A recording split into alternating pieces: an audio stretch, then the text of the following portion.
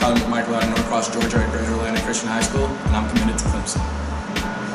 I chose Clemson because it's like no other. I mean, the family, the sincerity, the feel I was going to become the coaches, and overall it's just a great campus, so that's where I'll be continuing my next 4 years.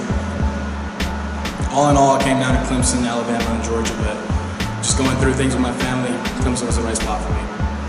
My final decision was made on Tuesday. I reached out to the coaches on Wednesday. I called Coach Venables and Coach Sweeney, and they were excited about the news, and as was I.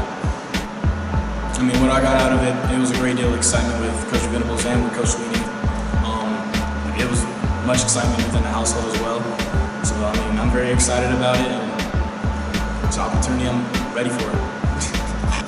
It was a fun process, but I'm about ready to put an end to it, and I'm pretty confident with my decision. I'm a Clemson Tiger. Go Tigers.